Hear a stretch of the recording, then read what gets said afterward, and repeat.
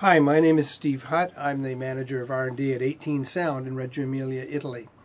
You know, we're doing a series of videos talking about the various aspects of loudspeakers and working our way through the specification sheet and the definitions.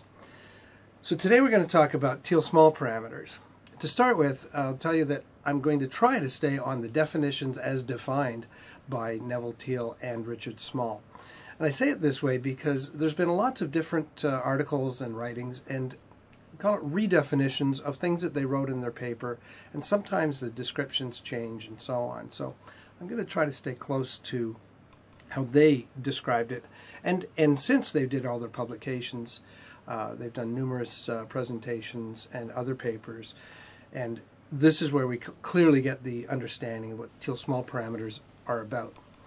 To start with, Richard Small will tell you that loudspeakers do not have parameters.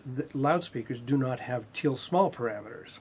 What the Thiele Small parameters are is they're parameters of a model of the loudspeaker.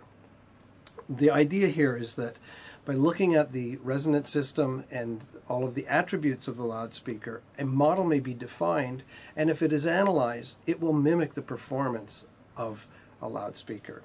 I know that sounds a little bit complex and maybe not intuitive, but this is in fact where the Thiele Small parameters originated. First was Neville Thiele writing a paper in 1961 published in the Australia IEEE journal, and then in 1971 Richard Small started his PhD studies and was referred to Neville's papers. Richard Small tells the story. It's kind of interesting that as he did his research scouring the globe to find information about loudspeakers, he found that in Sydney, Australia, was already in the IEEE journal the things that he was looking for.